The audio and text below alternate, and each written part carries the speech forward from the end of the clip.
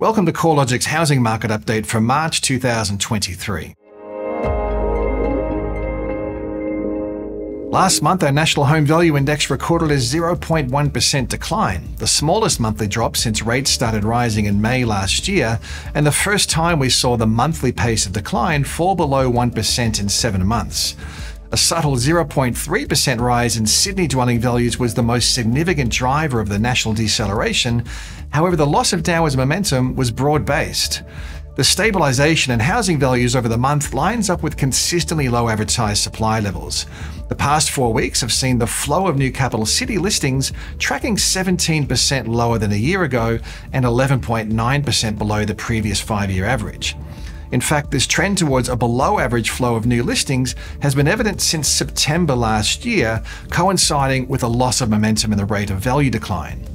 Auction clearance rates also bounced back through February, with the capital city weighted average reaching the high 60% range through the second half of the month, while Sydney clearance rates rose to above 70% through the middle of the month. The first time in a year clearance rates have been this high. Whether this improving trend can be sustained is highly uncertain. While listings currently remain low, we could see housing demand dented further under higher interest rates and lower sentiment. Considering the RBA's move to a more hawkish stance at the February board meeting, along with an expectation for weaker economic performance and a loosening in labour markets, there's a good chance this reprieve in the housing downturn could be short-lived. We also have the fixed rate cliff ahead of us. Arguably, the full impact of the aggressive rate hiking cycle is yet to play out. Drilling into the data by value segment, it was the upper quartile of the combined capital city housing market that drove this month's stabilising trend, increasing by 0.1% in February. Declines across the lower value segments of the market also stabilised, down to 0.1% across the lower quartile and 0.3% lower across the broad middle of the market. Upper quartile housing values have led this downturn to date, dropping 13.5% in value across the combined capital cities over the past 12 months, compared with a 1.7% rise in values across the lower quartile.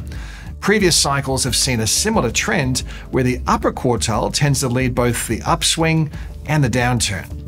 Regional dwelling values were down 0.3% in February, compared with a 0.1% fall across the combined capital cities. Since peaking in June last year, the combined regionals index is down 7.7%, compared with a 9.7% drop in the combined capital cities index, which peaked slightly earlier in April of 2022. Regional housing values remain 30.7% above levels recorded at the onset of COVID in March 2020, while the combined capitals index is 10.4% higher. Dwelling values remain higher than they were at the onset of COVID across every capital city and broad rest of state region. Melbourne now has the smallest value buffer, with housing values only 0.03% above March 2020 levels, followed by Sydney, where dwelling values remain 7.7% higher. At the other end of the spectrum is regional South Australia and Adelaide, where housing values surged through the upswing and have remained relatively resilient to value falls through the rate hiking cycle to date. While housing value growth has flattened, rental trends have diversified, with the highest rental appreciation now occurring firmly within the unit sector of the 3 largest capital cities, led by a 16.7% jump in Sydney unit rents over the past year. Although unit rents in the largest cities showed a period of weakness through the early phase of the pandemic, weekly rental values for units are now 19% higher than at the onset of COVID in Sydney, 10.4% higher across Melbourne, and 23.6% up in Brisbane. Several factors are likely to be contributing to the surge in unit rents. Rental affordability pressures may be forcing a transition of demand towards higher density rental options, where costs tend to be lower. Additionally, the strong rebound in foreign students and international migrant arrivals would be adding to rental demand, particularly around the inner city precincts, as well as areas within close proximity to universities and transport hubs. With vacancy rates remaining around record lows, it's likely rents will continue to rise, at least through the rest of the year. We aren't seeing much in the way of a rental supply response. The latest data on private sector investment activity is still trending lower, and new unit commencements continue to fall after holding below the decade average since late 2018. Additional federal funding for social and community housing isn't in the budget until 2024, and even then, that will take some time to deliver. Against this scenario of limited new rental supply, demand looks set to rise further based on the influx of overseas arrivals, amplified by an additional 35,000 permanent migrants relative to prior years. After consistently recording some of the weakest housing conditions in the country prior to the pandemic, Perth is now topping the league's tables as the most resilient capital city to falling values. Even though values are down 0.9% from a peak in July last year, the trend is best described as stable, with Perth home values actually 0.2% higher since April last year.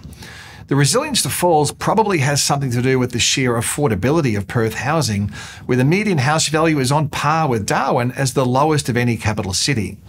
Other factors keeping Perth values steady are a positive rate of interstate migration, extremely tight rental conditions, and a strong economy statewide. February's housing market performance suggested some renewed strength in market conditions. However, housing risks remain skewed to the downside, and it's probably too early to call a trough in the cycle, considering there are several factors which could trigger a re-acceleration of housing value declines over the course of the year. The past month saw a more hawkish shift in messaging from the Reserve Bank. The monthly board minutes revealed a 50 basis point rate hike had been considered for February's decision. This was due to the perceived risk of persistently high inflation, along with wages and price data exceeding the Reserve Bank's expectations.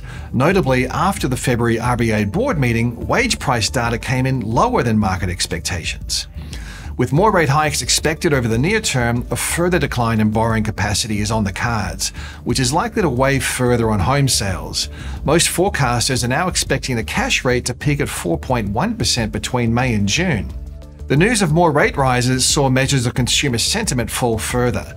With consumer spirits around recessionary lows, high commitment decisions, such as buying or selling a home, are likely to be delayed for longer.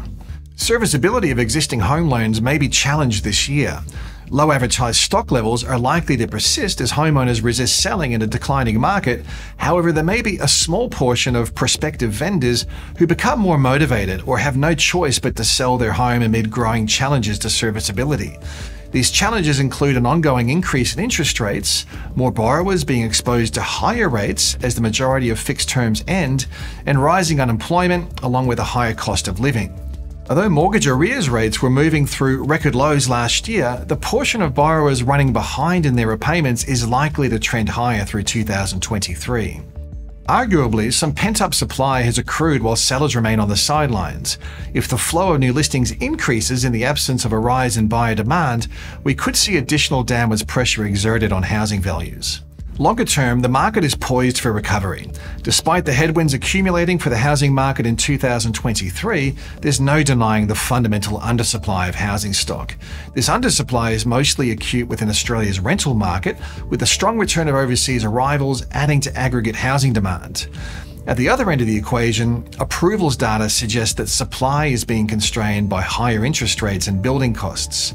With the cash rate expected to stabilize around the middle of the year and potentially move lower in late 2023 or 2024, there could be a pickup in buyer demand as certainty improves and confidence lifts.